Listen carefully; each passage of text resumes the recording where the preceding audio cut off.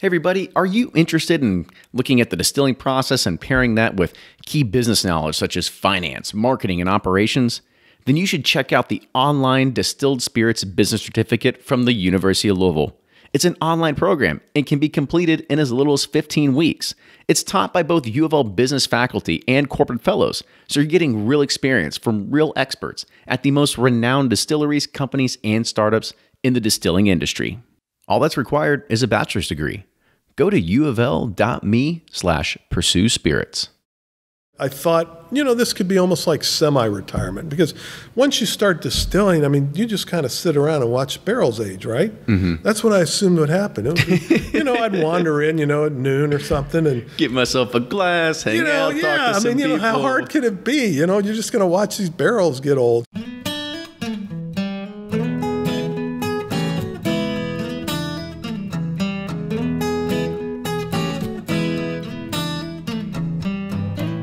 Going on, everybody? It is episode 223 of Bourbon Pursuit. I'm Kenny, one of your hosts, and it's time for the bourbon news, so let's get to it.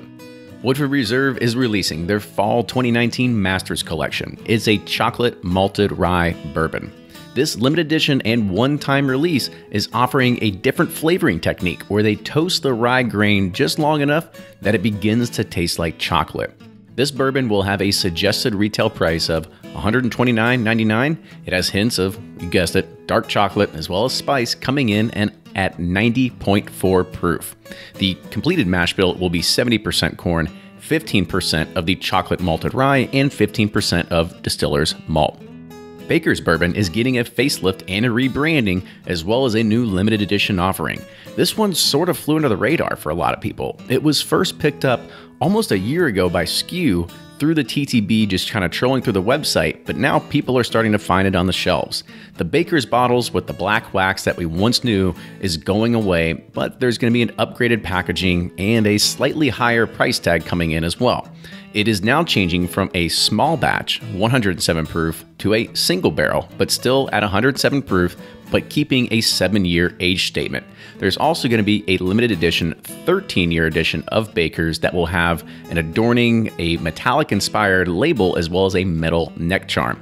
We've seen pictures of them already out there, so keep your eyes peeled when you're going to the liquor stores. Travel and Leisure magazine has reported that starting on Monday, October 21st, you will be able to rent Jim Beam's historic home on Airbnb. Beam Suntory will release a limited number of one-night stays available for booking through the end of 2019, and each stay is priced at just a mere $23, and this marks the same exact price as a bottle of Jim Beam Black Bourbon. The only catch is that you have to be 21 years or older to stay inside the home. But inside this historic home, you're going to have 3 bedrooms as well as 2.5 bathrooms, and it overlooks the beautiful Everbach Lake. And it comes stocked with a full bar of Jim Beam bourbons. You can read more about it with the link in our show notes. New Riff is a name that's become synonymous with bourbon lovers, and you may recall our conversation with Jay Erisman, who's the vice president, back on episode 72. But this time, we get to speak with Ken Lewis, who drives a bunch of the decision-making behind the company. It almost feels like an episode of How I Built This, as we get to hear Ken's story of owning and hustling liquor stores to eventually selling out a lot of that and to start a distillery, hiring some great people. And as most of these stories go, it's just a few strokes of good luck to put him in the position where he is today. Then we wrap it up by getting to hear some of the future plans he has in store for New Riff as well. All right, now let's get to it. Here's Joe from Barrel Bourbon, and then you've got Fred Minnick with Above the Char. Hey everyone, Joe here again. In 2013, I launched Barrel Craft Spirits without a distillery and defied conventional wisdom. To this day, my team and I source and blend exceptional barrels from established producers and bottle at cask strength. Find out more at barrelbourbon.com. I'm Fred Minnick, and this is Above the Char. This week's idea comes from Patreon supporter Bill Nall. Bill asked, give me an overview of the production in other states. Who is making their own juice? When did they start? Is Kentucky bourbon better? Pick 5 states and highlight the top distiller in each one. Well, I think it makes most sense to take a look at the states that are bordering Kentucky. The states that are bordering Kentucky have the ability to actually pluck talent from the distilling capital of the United States, and that is Kentucky. There's no question about that.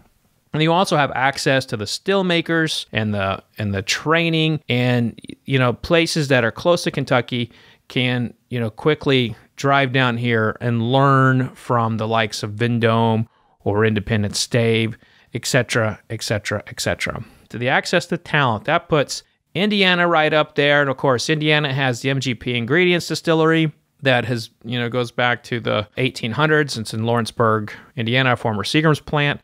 And I dare say, their bourbon rivals Kentucky's on a regular basis. Indiana is also home to, upstarts like Cardinal Spirits that are very exciting. So Indiana's definitely on that top 5 list for me. Tennessee, obviously, it's known for Jack Daniels, but we can't underlook like some of the other great whiskey coming out of there. Whether you like the style or not, George Dickel is putting a lot of bourbon out onto the market, either through source purveyors or under their own label, and it's getting a lot of attention, winning a lot of awards. You also have Charlie Nelson's Greenbrier Distillery. Uncle Nearest is coming on. Corsairs in Tennessee. So Tennessee is a state that is a no-brainer to put in this top 5. Now, when you get outside of the states that really border Kentucky and are really growing on, distilling-wise, Texas stands out to me in a big, big way. Texas is a state that really, they support anything from Texas. Texans are very proud of their state, and so if there's a Texas whiskey, it's selling out on those local stores. Whether it's good or not, it's got the brand of Texas on it, and people want that. That said, I think Balcones kind of stands out as the best from a quality perspective. Garrison's Brothers does really well in blind tastings too. So Texas is one to keep your eye on. The one problem with Texas is they sometimes struggle with water resources. So here's the hope, and they get a lot of good rain and they can apply that to making good whiskey. I think Colorado is another one of those states that's fascinating. Colorado really didn't come on until the last decade. You've got Breckenridge there, but a distillery that's really fascinating to me is 291. 291's ran by this guy named Michael Myers, no affiliation with the Halloween guy, but he's a former fashion photographer, and he went from having a whiskey on the market that was just kind of so-so to really improving it. So he's one of the most improved distillers that I've tasted in my career. And so he's done a nice job of building that brand in Colorado. And he finishes in Aspen staves. And I tell you what, it's a fascinating flavor. So I think 291 is an exciting story of from point A to point B. So I'm excited to see where they go next. Now, rounding out this list, I'm going to have to say I'm going to pluck into the historical database of my brain in some ways and say that New York is an extremely important state for the growth and rise of craft distilling, period.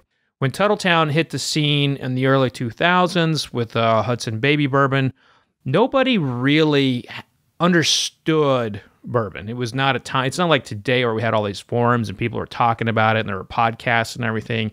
This was a time when people still thought bourbon had to be made in Kentucky. So what Hudson Baby Bourbon did for the conversation of bourbon just in general is it allowed people to talk about, whoa, wait, bourbon doesn't have to be made in Kentucky. It can be made in New York. It can be made in Colorado. It can be made anywhere in the United States. And so that Hudson Baby Bourbon in New York opened a lot of doors for people. So that's my list, Bill.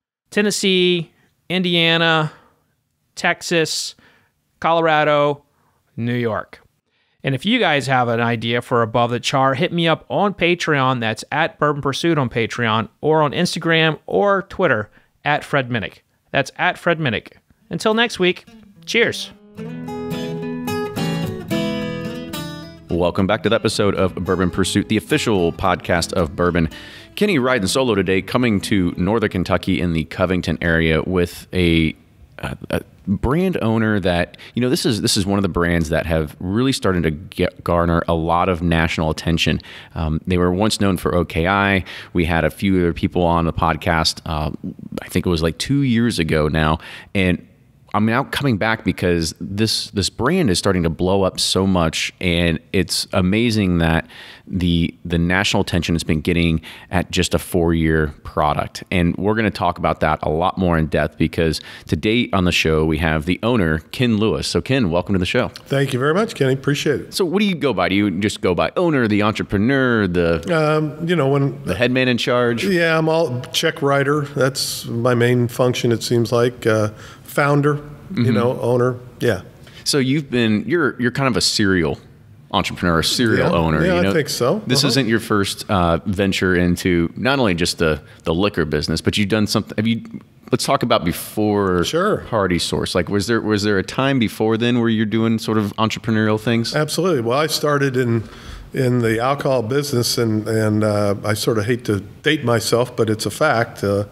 In 1975, so I was 25 years old. So been around the business my entire career. I fell into it at that time, but I found that I really enjoyed entrepreneurship and the alcohol industry in general, and I just kept growing with it because that's kind of what I like to do is grow a brand or grow a business.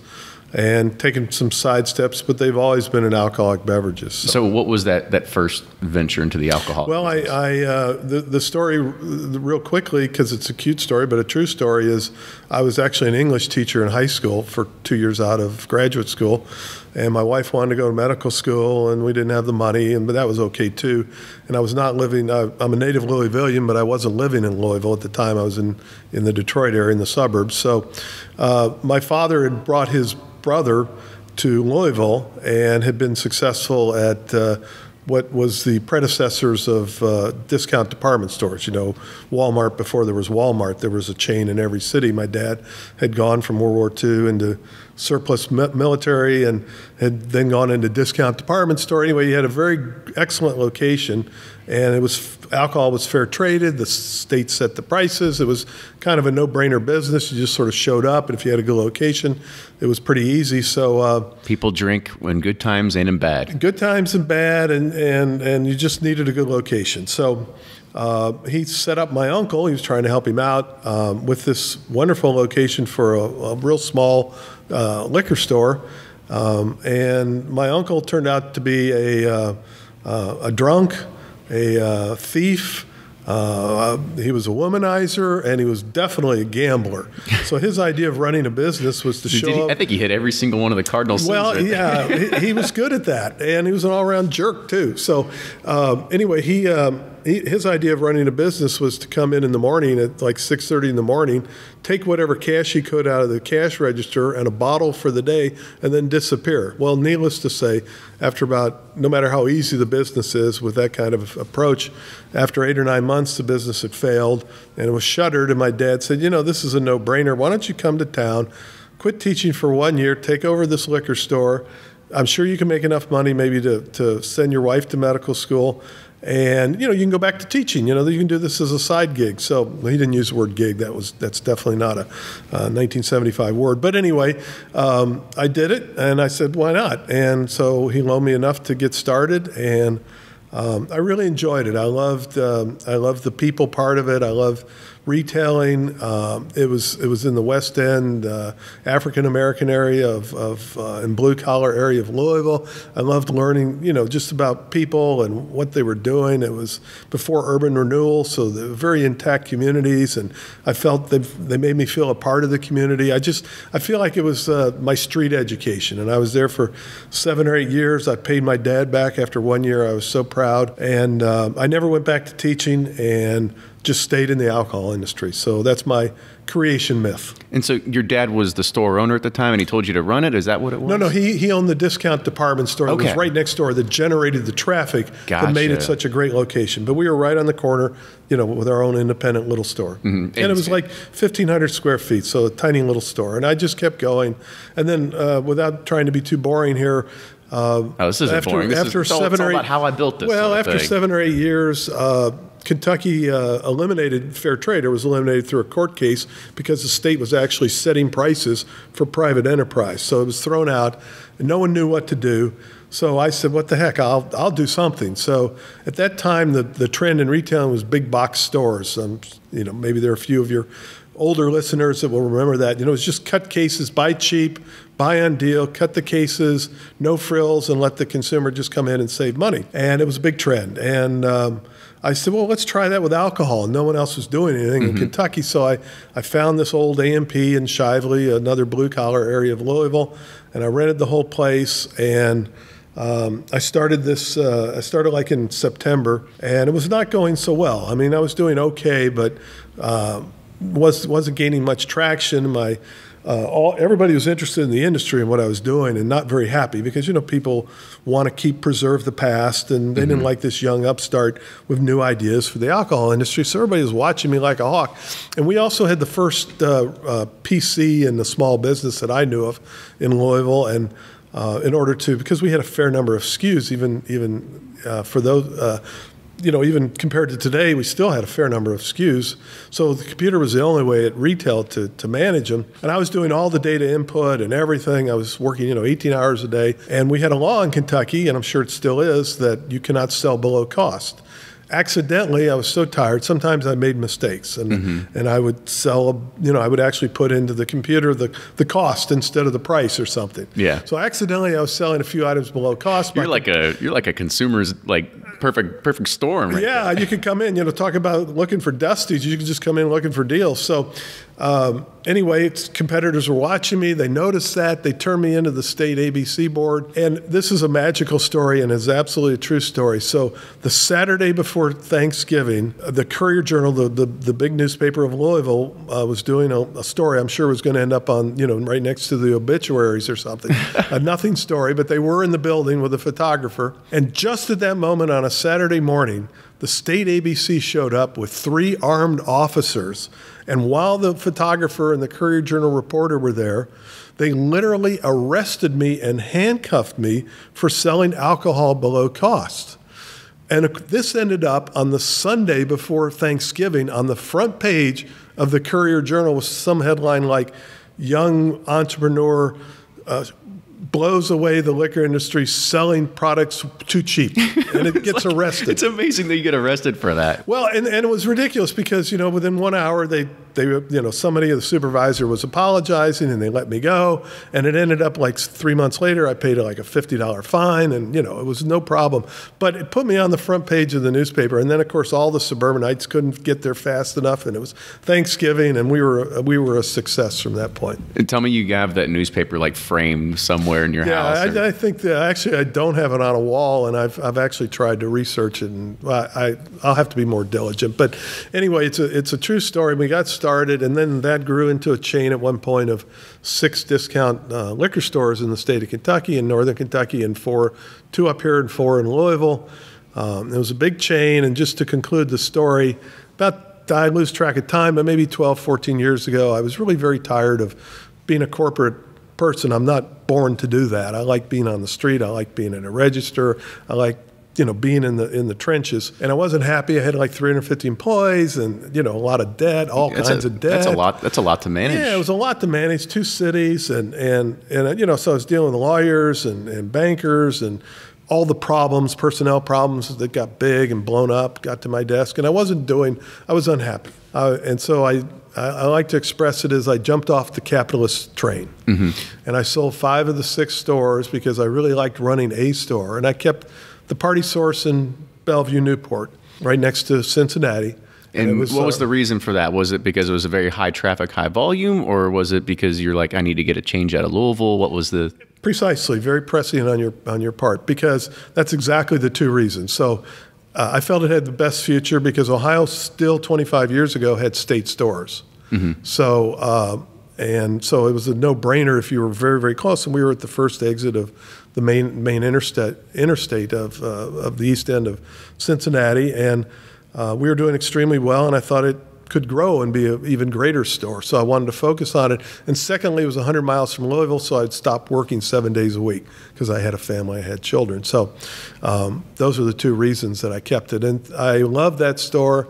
And the Party Source today, I'm happy to say, is we say that we believe it to be the largest single store in the United States, alcoholic beverage store physically, and does today about $48 million in business. But of course, I had to divest it 5 years ago in order to become a distiller. But I sold it to my employees. I'm very proud of that, and they're doing very well today and have paid me back, and it's moving forward. And it's still a great store. So while you were still on the retail side, was there ever a point where you had any mild regrets or saying like, what if I didn't get rid of these 5 locations? Like, could have grown bigger? Could I have gotten, I mean, because if you think of today of what's happening, you've got the Total Wines of the world that are trying to buy up people. Like, is there ever that kind of what if scenario in your head? No, because that just gets into personal philosophy. The point of life to me is not just to become rich. I think that's the root of a lot of problems today in corporate America and with our society in general. There's too much greed and it's all about me. So I enjoyed the entrepreneurial challenge, and I liked working with people, a young team of employees as well as the customers. And I love the freedom of owning my own store. At that point, selling 5 of them, I was debt free. So I could do what I wanted to do in the store and not have to do any short-term thinking. And so never look back. I'm happy to say I've always had a very nice upper middle class lifestyle. And by God, that's enough. I mean, having some control over your life and feeling that you're doing some good and that you're changing some lives of your employees and being a good community member and caring about the environment and, having some balance in life and purpose and meaning, not just trying to make money and get bigger and bigger and bigger and die rich. That never had any attraction to me. So you're running one of the states, not only just the state, because you're here, as you said, you're the first exit coming off from Cincinnati in Kentucky. Yes. And for a lot of people, it's a destination. It is a destination. Retail location. And at the same time, you're also, like I said, it's huge. You're competing with the liquor barns in Louisville at this time. What was the determining factor to say, I'm ready to hang this up and move to something new? Well, and the liquor barns in Louisville were the original 4 of them were, 3 of them were my stores. Okay, so there we go. So I mean, the circle goes around, and they're a good customer today and a valued customer of us today. The motivation, Kenny, was just sometimes we do things unconsciously. Our subconscious takes over, and just as whatever it was, 12, 14, 15 years ago, I was just not happy, and I call it my 71 aha moment, because 71's the road between Cincinnati or northern Kentucky and Louisville, and I was on it a lot and had a lot of time to think, and I wasn't happy, and I wanted to make a change. And I think subconsciously I knew that I was a little bit of a burnout. I had been doing it at that point, retailing, which is a very, very, very hard work, and 6-7 days a week, and all the holidays and so forth. So and fairly repetitious. I was a buyer. I was a spirits buyer as well as the owner, and it's just a drill, and it's a wonderful drill, and I loved it. But it's intense, and deals are coming at you, and there's a lot of paperwork, and it's a routine that goes on and on and on. So I think subconsciously I was a little bit of a burnout at that point, and I didn't want to retire. I love working, and feel that it's healthy for the mind, and I think retirement is like announcing to your body that you're ready to die or something. So I really do believe that, and so I was not at all interested in any of that. Jay Erisman, most people just get a Porsche.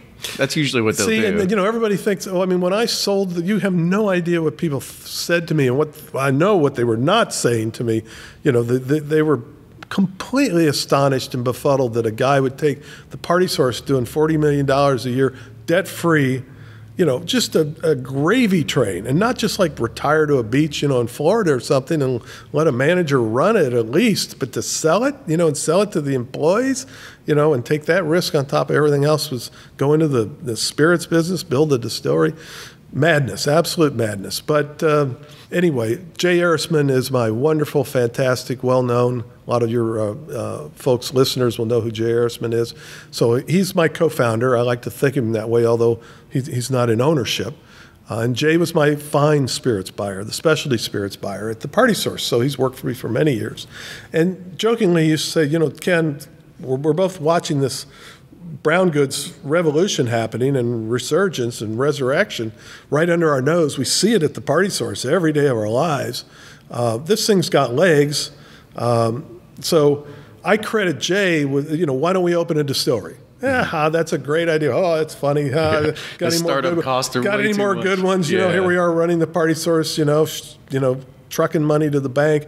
Oh, that's a great idea, Jay. Well, along the way, it became a little more serious. So I do credit Jay and not myself with the idea for starting New Riff Distilling. But it just appealed to my entrepreneurial side of me and the challenge aspect to get back into the game and see what I could create and what my lifetime of experience in alcoholic beverages could do.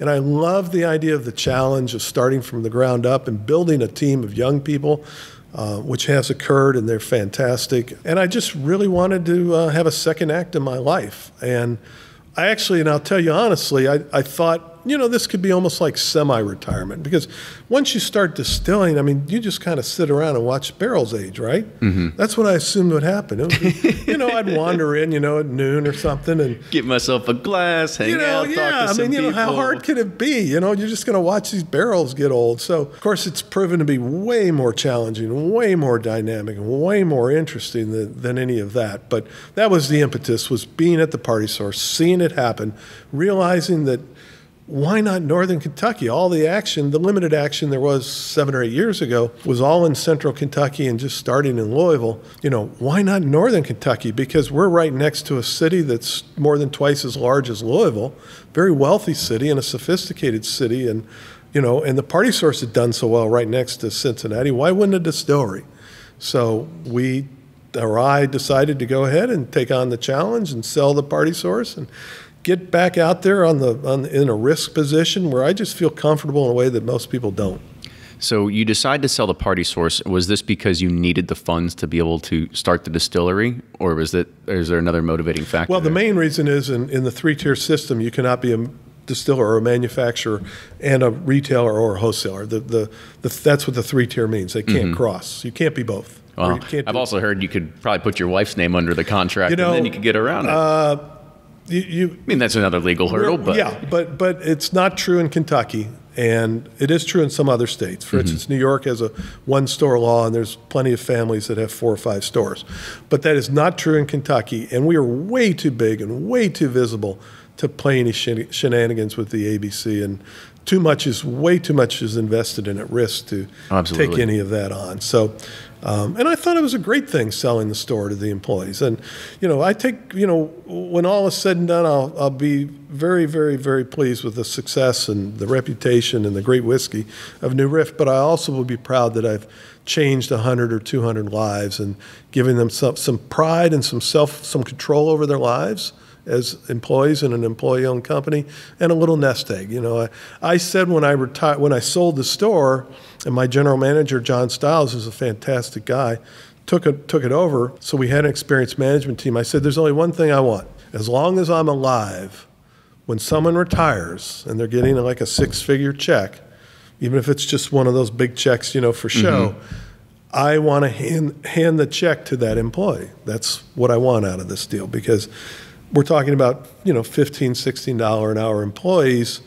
Maybe someday, if things go well, and they seem to be, after 20 years, someone might be handing them a 6-figure retirement, you know, for people that are living paycheck to paycheck. And I want to be when that magic moment happens. So. Yeah, I mean, I think you're really wrapping up the epitome of what it is to be better than most of the entrepreneurs that are out there that are after chasing that big paycheck or chasing that big payday. Your personality is really showing through that. It's you're one of the good-spirited people that are out there and trying to build something that's ultimately bigger than yourself. So yeah, and there's many other people, and I don't want to get on a tangent, but there's a big movement in the United States called a lot of things, but there's chapters all over the United States called conscious capitalism.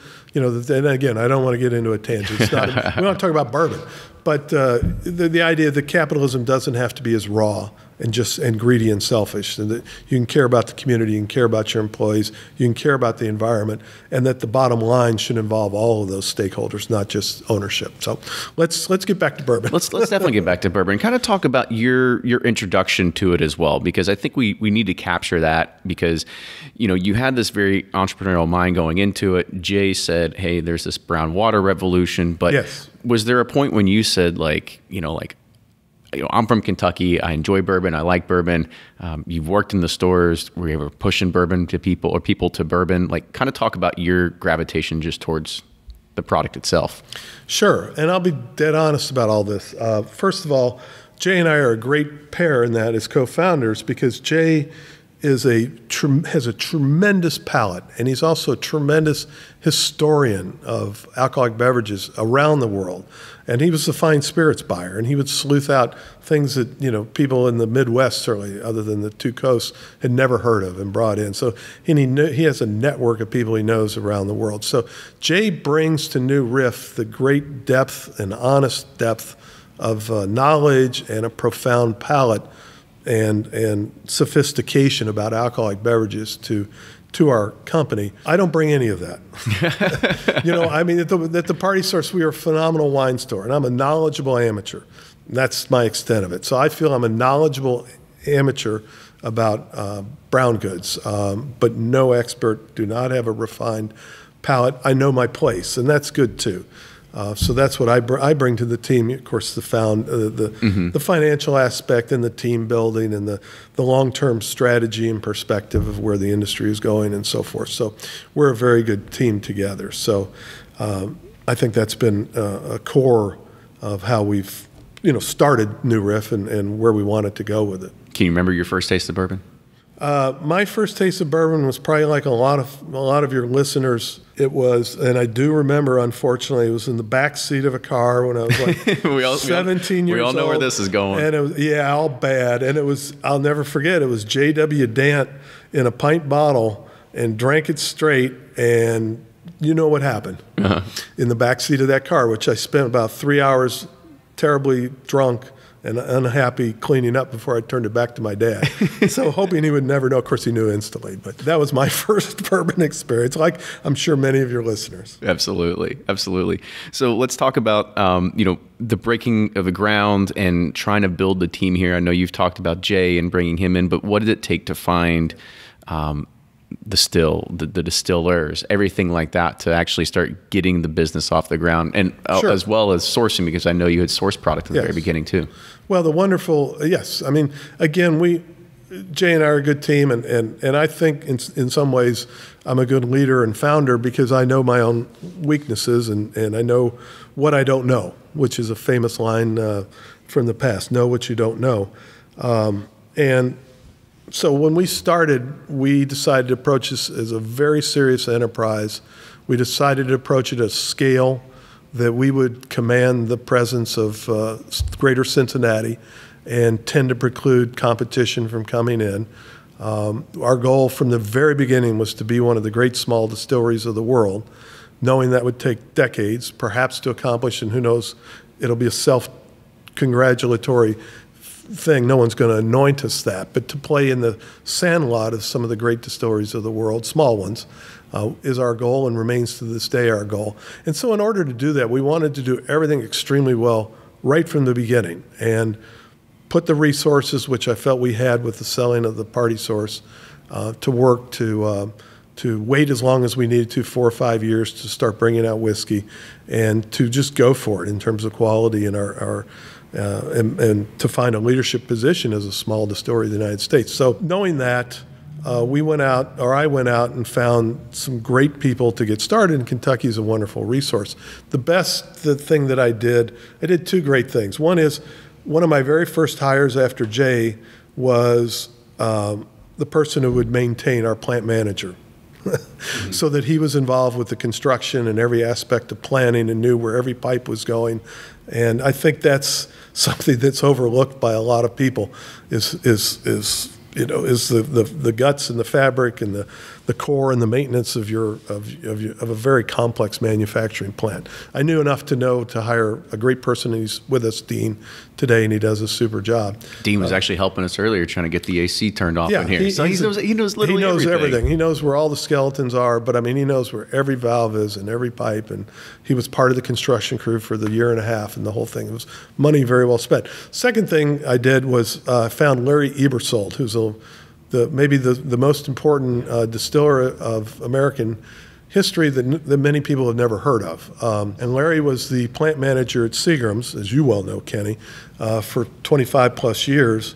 The head distiller, I misspoke, the head distiller at Seagram's, and he's the guy that invented the famous 95.5 rye recipe that, you know, Right, I don't know what the absolutely. percentage is, but it used to be It's a lot half out or there. more of what is seen on the shelf, and it's wonderful juice. And Larry is a brilliant distiller and a wonderful human being. I count him as a good friend. And he was newly retired and living in Hebron, which is near the Cincinnati airport, which is in Kentucky. And so he's only like 20 miles away. And was contemplating, it turned out, being a consultant, sort of didn't know how to get started at it. It was in his backyard. It was easy. Yeah, it was easy for him. great. And so we were a wonderful thing. So he really threw himself into it. Best thing I ever did. And with Larry being involved from the very beginning, we knew we would construct, and we did construct, a very efficient, a very well thought through distillery, and not make some of the mistakes that are easy to make. And secondly, and perhaps in the long run definitely more important in the long run, with Larry on board as our consulting master distiller, he would train my distilling team, which gave me the freedom to pick, with his approval, who would be on that distilling team. And I very deliberately, and with Jay's advice in this regard too, we did not go to Maker's Mark or Heaven Hill or Four Roses and hire away an assistant distiller, which is the standard procedure, because in the end, distillers do the same thing day after day. And forgive me, I don't mean to ruffle any feathers. Traditionally, at least, they don't tend to be a very imaginative lot in general. And forgive me. Don't break don't fix what's not broken. Exactly. Yeah. And people you want Maker's Mark. You don't want Maker's Mark with cream cheese on it. You know, it's appropriate, and it's what the corporations want. So if we hired someone from Maker's Mark, we'd end up with Maker's Mark North. And in truth, that's what happens, you know, when folks go from distillery to distillery. So what I knew, and with Jay's help, I knew, I wouldn't have known this on my own, and Larry too, fermentation is the key. And distillers tend to poo-poo, traditional distillers tend to poo-poo fermentation. They don't pay that much attention to it. But fermentation, if you don't have a great fermentation, you're not going to end up with great whiskey in the end. The folks that really understand this are brewers. Absolutely. The beer people, they know what they're doing. They know. So we deliberately went out and hired a fantastic brewer. In this case, it was Brian Sprance, who will absolutely be known, if he's not already, to so many people as a great young distiller and will truly be in the Hall of Fame someday. And Brian had been a small brewer with a microbrewery in Cincinnati, and for about 8 years had worked at Sam Adams. And I'm not sure how many people know that Sam Adams is brewed in Cincinnati, not in Boston. Oh, well, see, I'm learning something today. And it is. It's the old Hudipole plant. And 95% of Sam Adams is brewed in Cincinnati. Now, that name I've heard of, the Hudipole, because it's like a Northern Kentucky kind of... Well, Cincinnati. Cincinnati kind of beer, yeah. Cincinnati, but the plant was closed, and anyway, so Sam Adams owns it. So he worked for Sam Adams over there in a serious industrial plant. So he brought to us when I hired him, and he wanted out because he's not a corporate kind of guy, and he wanted to get back into, you know, brewing, so to speak, or, you know, the guts of doing it, not just the big industrial. And it was a unionized plant. It is to this day a unionized plant. He wanted a different scale. So we found, you know, we know so many people in Kentucky and Cincinnati. We found Brian and recruited him. It wasn't very hard. He was eager to come and eager to take the challenge when he saw how real we were and to be part of a startup. And he just brought that fantastic imagination and knowledge of fermentation and understanding of grains and malts that traditional distillers are just very linear and very blinders on. Yeah, you get your percentages, you throw in your yeast, we'll see in a few days. Consistency, yeah. Well, every day, do it every day. And they make some great whiskey at all these heritage distilleries. Believe me, I'm totally understand that. But we wanted to do our riff, our own little tweaks and things. And with Larry able to train, it gave us the freedom to assemble that team. So no one in the distillery, other than Larry, had ever worked in a distillery before. But with Larry there, we did it as a team, and we have a fantastic group of 6 distillers today. They're all career. They're all doing a super job. And Larry he trained them, he stepped back. And that's just, he's our founding father in many ways. And Larry obviously very rye-centric. It was the 95.5 rye that he was so proud of. And we happen to fit our tastes as well. So New Riff is truly a rye-centric distillery. And I've said this many times, we make fantastic bourbon, but I think our long-term reputation becoming one of the great small distilleries of the world will have a lot to do with rye. And rye is a interesting niche that I think we can play in that sandlot very, very well and be extremely well known around the world for our rye, and maybe stay a little bit away from the great heritage global distilleries, in the future, because we're all going to need a niche. So did Larry help you out with choosing the mash bills as well for everything you were doing, or is that more of a consensus from the group? There are more craft distilleries popping up around the country now more than ever. So how do you find out the best stories and the best flavors? Well, Rack House Whiskey Club, it's a Whiskey of the Month club, and they are on a mission to uncover the best flavors and stories that craft distilleries across the U.S. have to offer. Rack House's box ship out every 2 months to 40 states. In Rack House's October box, they're featuring a distillery with an interesting ingredient: water from the Bull Run watershed that has been protected by Congress since the 1870s. Rack House Whiskey Club is shipping out 2 bottles for the Bull Run Distilling Company out of Portland, Oregon, including a Pinot Noir finished American whiskey. Go to rackhousewhiskeyclub.com to check it out and try some for yourself. Use code PURSUIT for $25 off your first box. 291 Colorado Whiskey aims to create a one-of-a-kind, bold, and beautiful Colorado whiskey. Rugged, refined, rebellious. Distillery 291 is an award-winning, small-batch whiskey distillery located in Colorado Springs, Colorado, nestled in the shadow of Pikes Peak. Owner and founding distiller Michael Myers grew up on family farms in Georgia and Tennessee, across the countryside defined by rolling hills, horses, and whiskey. He set out to create a flagship whiskey that evoked the Wild West, a cowboy walking to a bar saying, "Give me a whiskey," and the bartender slamming down a bottle of 291 Colorado whiskey. Find a bottle near you at 291coloradowhiskey.com. Ride it like you stole it, drink it like you own it. Live fast, drink responsibly. So did Larry help you out with choosing the mash bills as well for everything you were doing, or is that more of a consensus from the group? Larry was the leader of making those decisions, but it was part of the education of the distilling team with Jay Erisman. Mm-hmm. So yes, very much our leader of the committee, if you will, that originally picked our mash bills. Now, it's taken over by our distilling team and Brian now, and Larry likes to come and taste and offer some thoughts. If we run into something every now and then that's really past our abilities, we call Larry, and he really thinks very fondly of us, and we were his first client, and I think he's enjoying our growth and is very optimistic about our future. So, well, before we start talking about, a lot about your bourbon, because I know you're doing crazy stuff with barrels and types of grains and malts and stuff like that, let's talk about the OKI days, because I know Sure. you were sourcing at one point.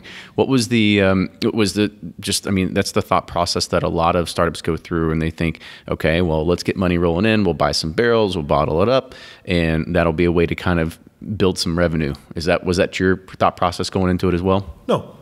Well, at least you're frank about it. Yeah, no, I'll always be frank. I mean, the nice thing is you're dealing with the owner. I don't have anybody I have to answer to, and I'm getting older, so I'm pretty straightforward. No, the answer was we were going for quality, and we knew. I mean, remember, I own the largest liquor store in the United States. I was the spirits buyer. I saw the chicanery. I saw the dishonesty of the brown goods business. I hated all of it and saw it from the beginning. The not disclosing your source, charging too much, in a pretty perfumed bottle for 1-year-old whiskey, and hurting the reputation of all craft distilleries. I saw all the bad things that have happened and continue to happen in this industry. So we wanted no part of it. That's not how you build a great small distillery of the world. So from the beginning, we were always going to be transparent and incredibly open with everyone about everything we did. I had fortuitously bought, at Jay's urging, 350 barrels from MGP a couple of years before we even thought about the distillery concept. Oh, wow. So that I had, it was just, we'll bottle this someday for the party source. And so I wish, of course, I had bought thousands, but because I hate to tell you, they were like, I really hate to say this, they were like $375 a barrel. Oh man! And we've seen the price list now. Thousands and thousands of dollars if you could even get them, and they were already like 3 years old when I bought them. So fortuitously, I had those barrels, and we never bought any other barrels. So it was only 350. And the idea of having those barrels in OKI, we deliberately released it very, very slowly. The idea was just to have some bourbon in the distillery, a good bourbon, because it's marketing and brand building. People come to the distillery, like New Riff, when it's 2 years old. They know intellectually that we're too young to have great whiskey, but they still want to taste great whiskey. They still think you should have a fine old bourbon sitting around. So we did, and we were very clear it was OKI, that we sourced it.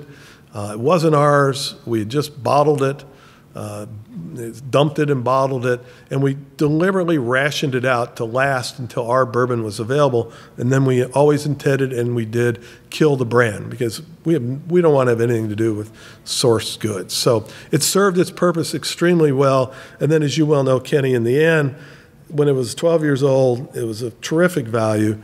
And when people heard that it was ending, it became a cult item, and they went crazy about it, and it's still a little bit one of those legendary things. But the purpose was never to have any source goods, and the sales of 300 or so barrels, for the size of New Riff, never moved the needle as far as helping us to survive.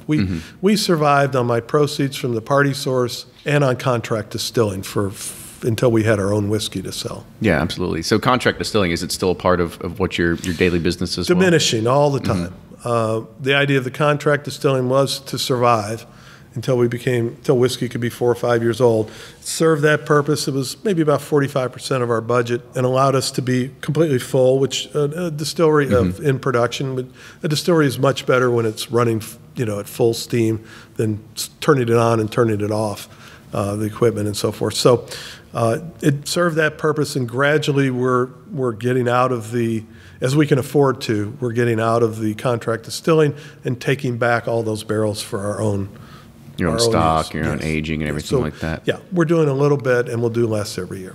So 4 years was kind of your mark when New Riff started coming out. Was it 4 because you felt like it was ready, or was it 4 because you said, I think this is to the point where we don't have to worry about, at this point, we don't have to worry about putting age statements on the bottle, by TTB law. So what was the idea on 4 there? And were you nervous? Yes, I was nervous, of course. Jay Erisman is the answer. Jay, again, is our co-founder and fantastic, and brings that knowledge. And Jay's idea, which I bought into and the rest of the team did, from the beginning was, let's not release any whiskey till it can be bottled in bond. Jay's a historian, and he's a lover of things past. Very, very smart about the future too, of course, and current distilling. But felt that years ago, he felt that the bottled in bond was ripe for revival, and that the first federal law about food and drug purity in the United States was about alcohol in 1897, the Bottled in Bond Act. And Jay felt that the incipient revival of bottled in bond was a fantastic movement, and we wanted to be very much a founding member of that. So we always intended to wait to be at least 4 years old. And then along the way, we were very, very pleased with Larry Ebersold's help to be tasting things as you go along, and things were moving well. We liked our juice, and we liked the way it was aging. So along the way, we realized that getting to be at least 4 years old, we were going to have a very credible whiskey out there, and I made sure that it was at a very credible and easygoing price. Because again, as a retailer, I understood marketing and sales and pricing, and wanted our whiskey to come out at a premium level in pricing, which it deserved and also as a brand marker, but wanted to always make it an appropriate, fair price. One click above the global heritage companies, but not at the kind of pricing that I've always found repugnant as a retailer, and I certainly did as a consumer as well. Mm-hmm. And not only that, you come out with the 4-year-old product, and right away it starts kind of taking over a lot of the bourbon culture and the bourbon mind share, because everybody's amazed at the taste of a 4-year-old product. I don't think there's a lot of, or really there's any other product out there today that can really say that it competes of what New Riff does at its age. Like, is there something that you can attribute that to? Sure. Or what kind of magic sprinkled dust that you're putting on the barrels around here? Yeah, the magic sprinkled dust is the water. Yeah. It really is, Kenny. And that's a nice story, too, because when we first started, when we planned and we're very close to breaking ground on the distillery, we didn't know about our water source. Our water source turned out to be an aquifer, the Ohio River aquifer, 100 feet under the distillery property. And we didn't know about it when we first started planning. But along the way, someone said something to Jay, there's a lot of water. Are you guys going to do a well? And Jay ran with it. He's smart enough to listen and think, and that's Jay's personality. I mean, he's a scientist and interested in everything. And he thought, I'm going to find out what the heck's under us. And we did. We ran a test well and then worked with the University of Kentucky to analyze and understand what was going on underneath us. So geologically, it was just turned out to be a bonanza. Because the aquifer in brief, and I'm no STEM person myself, so forgive me, but the aquifer essentially is a pool, almost inexhaustible pool of water under the far northern part of northern Kentucky, and it's created because the glacier stopped and created the Ohio River and created the hills of Cincinnati, and that geologic force continues to this day to push water under the Ohio River, and it's going through sand, silt, and guess what? Limestone. And then northern Kentucky, from our site, right on the river, you go straight up hills to go into southern Kentucky, or to get away from northern Kentucky. So as you go south, it's going uphill. So we're in a bowl, and as you look and you see the highways and the rock along the highways where they do the cuts and the passes and so forth, it's all limestone rock. So it's all coming from two directions and settling, and it's under us in this magnificent, huge aquifer under our feet. And it turned out we did all the testing, and it came in, and it's magnificent limestone filtered, naturally filtered water. It had no lead, which is the great thing. It's high calcium from the limestone, very high mineral content water, and it's 58 degrees year round. So we don't have to have a cooling tower. We're a very environmentally healthy and successful distillery. And that water, putting that mineral water right into our mash bill, and you can drink it. We've all drunk it. It's just hard water. Hard water, it tastes like crap, but it's great for distilling. And I would contend, and obviously if someone's going to jump up out of this microphone and want to choke me, but I would contend that, believe it or not, northern Kentucky, New Riff, has the best water in Kentucky for distilling. Because the fact of the matter that the marketing people don't want you to know is that almost every other, and perhaps every other, significantly sized distillery in the state of Kentucky uses city water or river water. And then they filter the hell out of it, turn it into RO water. So they're putting into their mash bills, whatever they're showing you in your advertising, Whether you think it's coming from some sort of wheel that's spinning in a lake or something like absolutely. that. Yeah. And this wonderful spring and all that, which long ago they outgrew, the whole thing. But, Buffalo Trace pulls from the Kentucky River, the Brown-Forman pulls from Louisville Municipal Water. I can go on and on and on. And I'm not slamming them in any way. They make fantastic whiskey. But we are bringing a natural high mineral content, awesome water into our mash bill. And God darn it, I think that's when you only have like 3 ingredients going into your mash bill and one of them changes dramatically, that means something. And then you layer on that, Kenny, the fact that we're all about quality at every turn, and the corn comes from a family farm, the same one that Four Roses uses in Indiana, and we can go on and on and on. We come off the still at less than the maximum. We go into the barrel at 110 instead of the legal maximum of 125. We use 18 and 24 month aged oak staves instead of the standard, barrel, and at $100 more a barrel than other people. We can go on and on and on. It's all about quality at every turn, but it starts with that water. So there are very good reasons.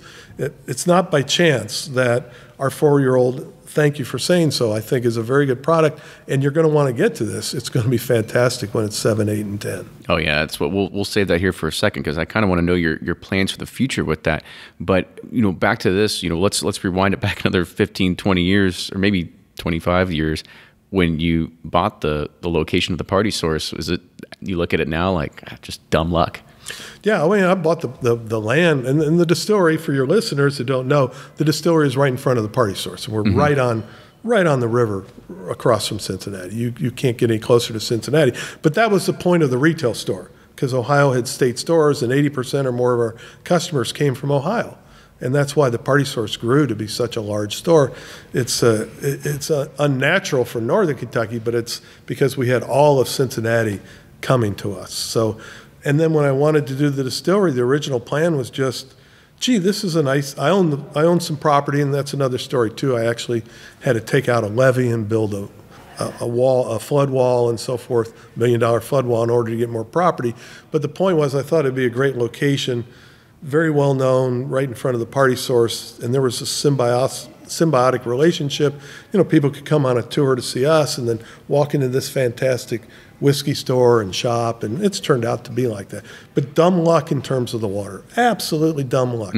It's just like being in Texas and somebody knock on your door and be like, "You got oil in your backyard. We'd like to buy your land." Yeah, and you just scratch under your armpits and go, "Oh, I'll be damned." You know? So let's talk a bit about like the future state, right? Because today there's a lot of stuff out there. It's a lot of 4-year product. There's people like myself. We do barrel picks here, and it's a 4-year product. And I know that a lot of people, we love it as is. However, there's always this, I can't wait until it's 6, it's 8, it's 10 years. So kind of talk about what your future plans are to just kind of stock some of these barrels away.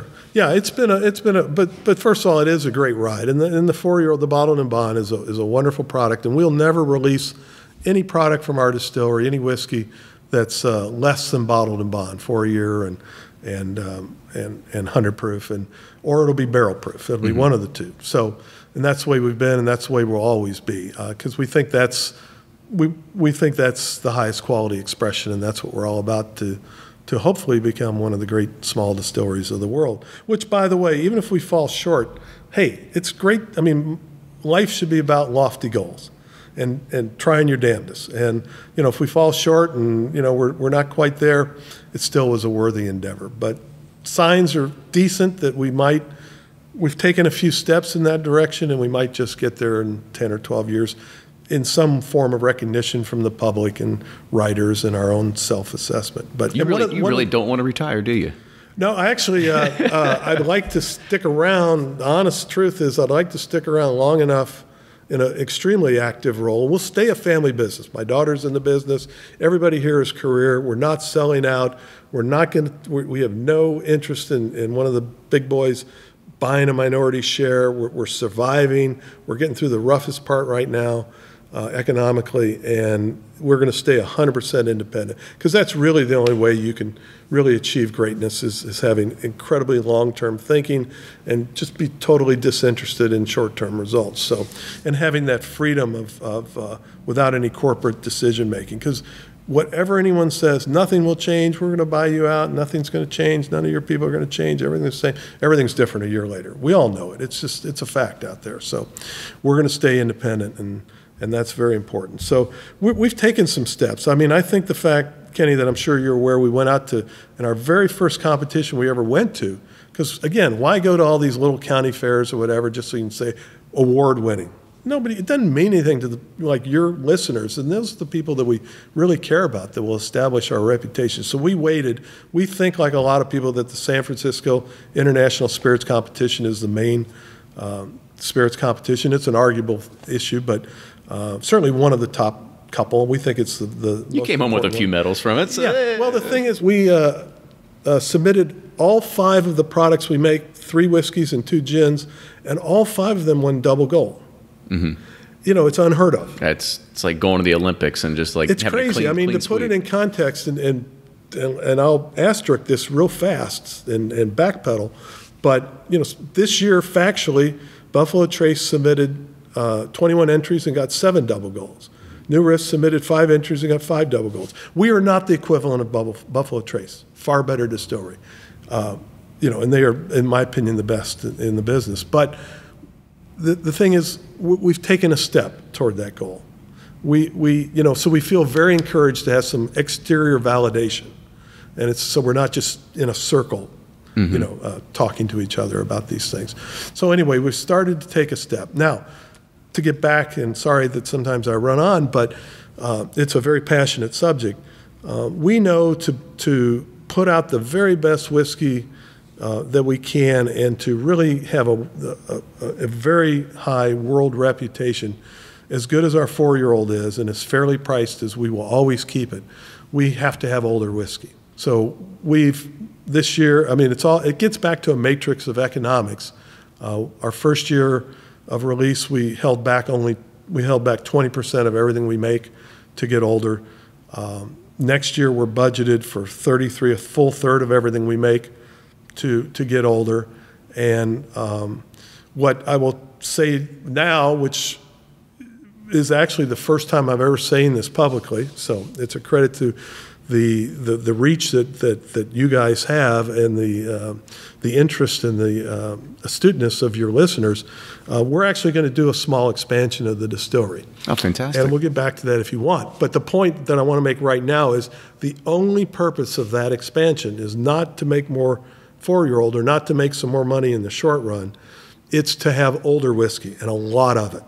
So we are going to make a stand toward older whiskeys. We'll always have a great 4-year-old, a bottled and bond product at an extremely fair price. It may not go up in price for 10 years. It could stay at $40. Fine with me. And then eventually we'll have a very fairly priced, we'll have older whiskeys. And personally, we'll see if things change. I'm all for age statements. I think, again, and this is really where the future of New Riff is going to be, is older whiskeys. A great entry level that is fantastic for cocktails, and it's just fantastic for sipping on without talking about it.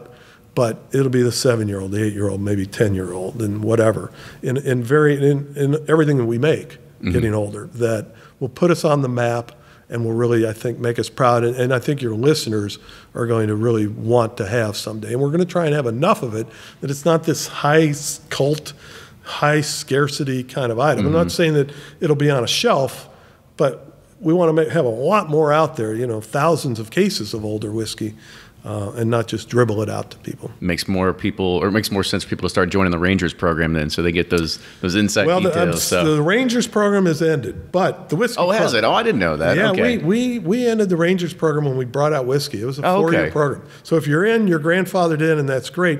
But we do have a whiskey club that's worth joining, and the whiskey club will give people early notification. But people will find our product, and as we start releasing some of these older things within a couple of years. Well, while we start wrapping this up, I know you brought something with us to try and taste, and I got one more kind of like fun question for you too while we start talking this. But also kind of tell me what we are going to be drinking. Yeah, here. Well, the background is just, and very briefly, we're cautiously and carefully doing some really interesting things. So we're focused right now on our bourbon and rye, and we think we make phenomenal products. We have some really interesting things, Kenny, in the barrel.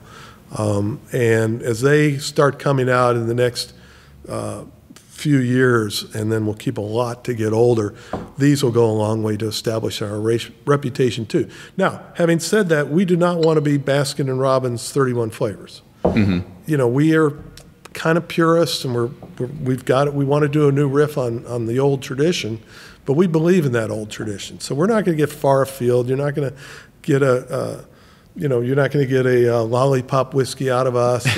We're not going to throw. We're not particularly fond of. We think it's gone. The industry's gone overboard on second barrelings. There is finishes. A lot of that going on. Yeah. And it can cover up. It can mask.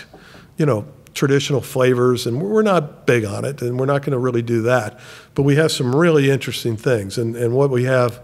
So look for those coming down the pike. But this is one I wanted to share with you. This will be part of the Whiskey Club in the fall, in November, and this is Balboa Rye. So Balboa is. Tell me what Balboa is. That's the first part. Yeah, well, Balboa, and again, I'm not the expert. We should have Jay Erisman here, and Kenny, you know a lot more about this than I do. But Balboa is what heirloom. Variation of rye, and our rye is made from European rye, because at the moment we think that's still the best that there is. It comes from Sweden, or it comes from Germany, But this is a rye that's made by our farmer, the Charles Fogg family in Indiana, about 120 miles from here. And he's always grown a little bit of it as a cover crop.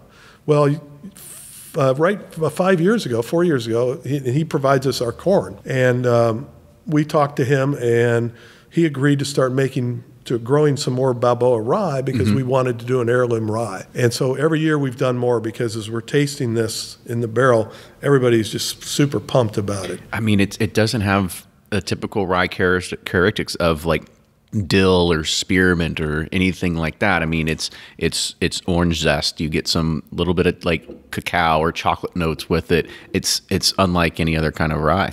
And you're tasting it. This is 110 or 111 proof. It doesn't even have it on our sample bottle, but there's no water on this. You can try, I would actually suggest trying just a little hint of purified water. I can do a little bit of water in it too, just to it opens it up. There's a thermic reaction, and it's very important to taste first. Add a little bit more to it now. Then to try it with a little purified water or RO water. But I think this is a really exciting product, and it's interesting too because, as your listeners well know, terroir is a big deal in our industry, and having a rye from Indiana, and it's an heirloom grain, and then putting this down and trying it against, for instance, our regular rye of the same age, there's astonishing differences. Yeah, and it's really exciting. So again, I think New Riff is going to be known particularly for our rye and our rye expressions, and this is the first of more to come out of the barrel that'll be different ways of expressing rye, and I think people are going to be really, really excited to try them as the years go on. I think you're right. I mean, you're definitely hitting a home run here. There's something new. It's innovative. It doesn't have a typical rye profile. Absolutely. It is good. So you can take that home. Oh, even better. I'm not going to say no to that. I'll do that as some well. Perks for doing this. Absolutely. And You're not doing it for the bucks. I know that. There is a lot of work that goes into it. That's for sure. You deserve it. So kind of last question as we wrap this up, kind of fun one. Sure. A lot of people do these single barrel picks, and I know you see them. You get the stickers that come out. You've got Riffomania. You've got Ken Riffy Jr. I mean, the Riffler. There's all these kind of like fun plays with the word riff in it. Like, what's your kind of thought on the sticker game with the new Riff single barrels? Well, we're going to conclude on a controversial subject, but that's okay. You've got sophisticated listeners; they're used to this. This is actually a hot topic of discussion in the industry. I will tell you exactly our position. Let the chips fall where they will. On the one hand, I certainly understand once someone or clubs or retailers have purchased our product, they own it. It's theirs. So I understand there can be adulterations to our packaging. On the other hand, our position is we've gone to tremendous lengths and tremendous expense. And by the way, I hope you like our packaging. We think we've really hit a home run on it. You don't see a whole lot of gradient bottles out there, do you? Yeah, I think it's just beautiful. And of course, I'm obviously, have a perspective about that. But, our position is we've done a huge amount, and our brand and our marketing and our public image is everything to us. We're trying to be one of the great small distilleries of the world. So as our packaging is adulterated in the marketplace, and maybe a less savvy consumer than your listeners looks at it, they may not know that we didn't do that. And there's copyright infringements going on. There's off-color kinds of things being done with stickers and so forth. So the position of New Riff, and I'm sure many others, and I know we're going to sound like fuddy-duddies. I mean, it's quite all right. Coming from the brand side, there's a lot of time that is invested into it. So we're not happy about it. But at the other hand, we understand that we don't have a particular control over it, and we're glad people are excited about whiskey. And we hope that people will understand that we didn't do it. Absolutely. Well, I mean, it's good to get that take, because I know that it's from the enthusiast point of view, you always want something that differentiates it, or something that kind of like puts that own little umph to it. And you all actually do that already with your single barrels. You can get your logo put on the side. We do. You can actually put whatever it is that you want in there. You can put the tasting notes. You can put whatever it is that you want to call it on the side. So you've gone ahead and done a lot of that branding. We have, but it's very, very brand. It's on brand what we allow to be done to our bottle, and a lot of what's going on out there is very clever and very enjoyable on one perspective. But if you own a brand and you're building a brand, you can see where it would be irksome, and we but again, we don't have control over it, and we're glad for the enthusiasm. Absolutely. And if there's a choice between putting some sticker on a bottle, or not, we just assume it was I suppose, talking out two sides of my mouth, I'm glad you want to do it on a new Riff bottle. There's enough of a salesman, and a guy that has to pay the bills to say that. Absolutely. So, Ken, I want to say thank you so much again for coming on the show, sharing your story, sharing really like how I built this kind of thing, because, for a lot of people out there, they listen to the show, there's a lot of entrepreneurial spirit too, and understanding the ups and downs that you went through, the lucky breaks, the aquifer, all that sort of stuff, how it all really came together to really build, what you're currently building. And it's good to see that you're not just going to be resting on your laurels. You've got big plans for the future, and we're all excited to kind of see where this is going to go. We do. And just to finish on that note, and sorry if this is a little self-aggrandizing, but hey, it's the world we live in. I think, honestly, I can say, and transparently I can say, there's a purity of the motivation of everybody, including particularly myself, for what New Riff is about. If it was only about money, I never would have sold the Party Source. We're trying to achieve something else here, and I think we're trying to be one of the great small distilleries of the world. We will not be one of the most profitable distilleries of the world. They don't go hand in hand, and I'm proud of that. Well, I mean, that's fantastic. And like I said, it really shows to the character of what this is. And if you haven't had a chance yet, I know that the expansion of getting New Riff into more states is continually happening. I know that you've got partners that are based in Washington, D.C. now, so they can get them in other states that don't necessarily have distribution. So it's good to see that this is starting to really make its way out there into the market. So congratulations so far on your success. Thanks for having me. And all the best for the future. If there's any way that you want to kind of wrap this up for people to, give a location of the distillery, like where should they go to kind of check out more information and stuff like that? Oh, sure. Too? Thank you for that. I mean, we're right here in Newport next to Cincinnati. So a couple of things real quick is, if you're visiting Kentucky, a real smart way to do it is to go in or out of Cincinnati, northern Kentucky. The airport's actually in Kentucky, and then Louisville or Lexington for that matter. So you, instead of making a circle, you just make you start one place and end in another. So Cincinnati is a great destination. The Party Source is a great whiskey store, and then Louisville, of course, and Lexington have wonderful whiskey tourism aspects. So visit us, but as you're visiting Central Kentucky and visiting Louisville. And then all I can say is that we really look forward to having a lot of older product out there, and keep on working with people like your listeners to keep building the reputation of New Riff, and doing things the right way, and supporting all the distilleries that are coming along, including the heritage guys that I think are fantastic, that are doing things the right way. Absolutely. Well, fantastic. Thank you so much. And I know that New Riff is all over the social media channels too, so go check them out on the Twitter and the Facebook and all its places too. Also, make sure you're following Bourbon Pursuit everywhere. And if you do like what you hear, make sure you support the show, patreon.com/Bourbon Pursuit. So, Ken, thank you so much again for joining us, and we'll see everybody next week.